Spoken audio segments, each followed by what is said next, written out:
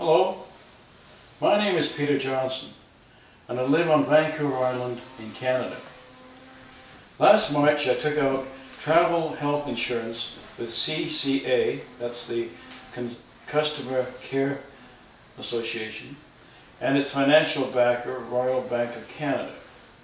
And in my third week in Hawaii, I started to have sharp pains on my left chest. I phoned CCA and told their representative about my situation. His name is Jesse, who helped me, and he checked out by my standing with CCA and the Royal Bank, and then told me and my niece and my traveling partner that it was fully covered and urged me to go immediately to the nearby Maui Memorial Medical Center. I did so and was there overnight for many tests that all indicated that I was okay to travel soon, but I should see my own doctor as soon as I got back home. I was much relieved.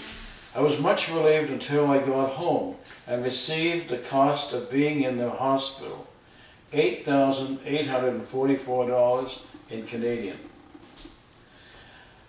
I notified CCA and they notified the Royal Bank, who stated that I was not covered for the hospital visit because I did not fill in the application properly when I was getting my tag.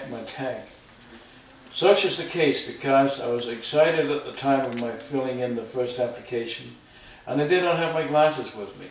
I'm an honest guy and I only acted in Jess's strong recommendations to go to the hospital because I thought that I had full coverage.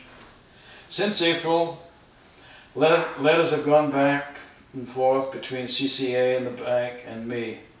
The Royal Bank's last letter, last month, states that they are reviewing their decision and will let me know by August if they're going to refund me my money. I have paid the large sum of $8,844 yesterday, and I hope that the Royal Bank will reimburse me as soon as possible. The Royal Bank does have a good reputation in Canada, and I hope that those of you who are watching this YouTube will contact your local Royal Bank and their manager to contact headquarters, and by doing so protect the bank's fine reputation. Thank you for listening and watching. Peter Johnson.